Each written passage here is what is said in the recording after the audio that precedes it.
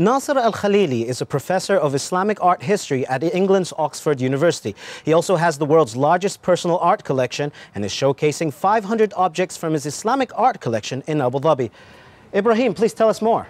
That's right, Khalid.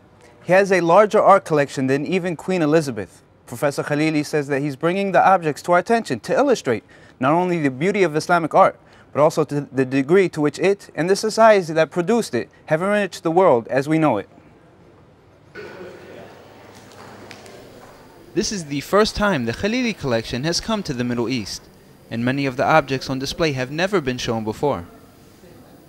These 500 pieces were specifically chosen to illustrate the development of this rich artistic heritage over a period of some 1,400 years, from its beginnings in the early 7th century. The objects on display cover a geographic span extending from China in the east to Spain in the west, and from the Central Asian steppes in the north to Africa in the south. Subjects include religion, science, poetry, literature, calligraphy, painting, and architecture. When the Islam came came from the Arab country toward the whole world, each of these countries has its art, like its art. But what the Islam did is like he gave his effects on these arts. So it's like united these arts in one sentence, which is Islam. This is an old sitara, the curtain that covers the door to the Kaaba, also known as the burqa. The basic design of the sitara has changed little over the centuries, with Quranic verses playing the most prominent role in its decoration. Since Mamluk times, sitaras were made in Egypt and left Cairo with a caravan of pilgrims amidst great pomp and circumstance. The revival of classical learning in 9th century Baghdad laid the basis of Arabic scientific discoveries, especially in mathematics, astronomy, and trigonometry. The period 950 to 1150 marks the pinnacle of Islamic science in the East. During this period, scientific learning advanced to a degree that was only surpassed in post-Renaissance and Enlightenment Europe. The need to determine the right orientation of Mecca as well as the exact times of the daily prayers led to the development of several scientific instruments, such as the Qibla compass and this astrolabe.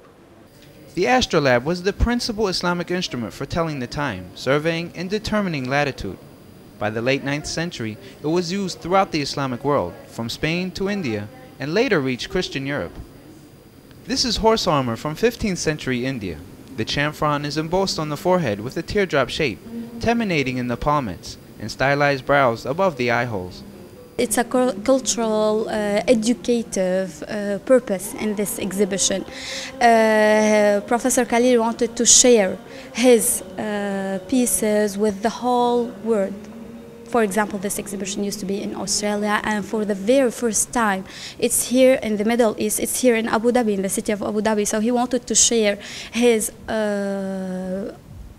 art pieces with the whole world in education and cultural purpose.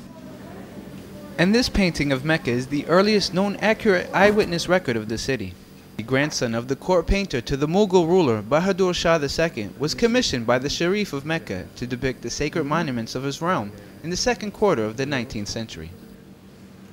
We couldn't fit all 500 pieces in the report, but if you're interested, the exhibition will be open to visitors at Emirates Palace until the 22nd of April. Back to you, Khalid. A must-see for all art fanatics. Thank you, Ibrahim.